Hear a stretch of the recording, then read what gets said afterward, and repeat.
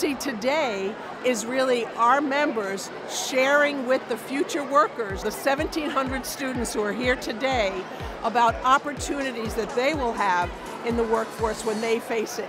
We really enjoy being a part of this, and we love seeing all the students that are interested in all the things that we do, and that's very exciting to everybody here. My first time here, so a fantastic experience.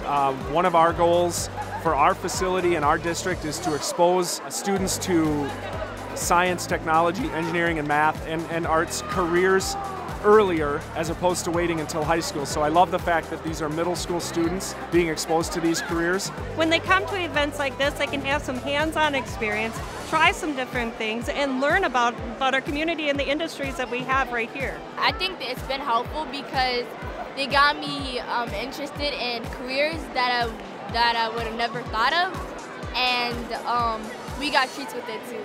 Well, I think if a student leaves here with one career that they maybe didn't know about before that they want to look into a little bit, then I think the event is worth it. The STEAM Summit is a perfect example of the Chamber of Commerce and its members' commitment to this community, to the economic vitality of this community, to ensure that we have a vital, educated workforce for tomorrow, and that we recruit and retain the workers that are needed today.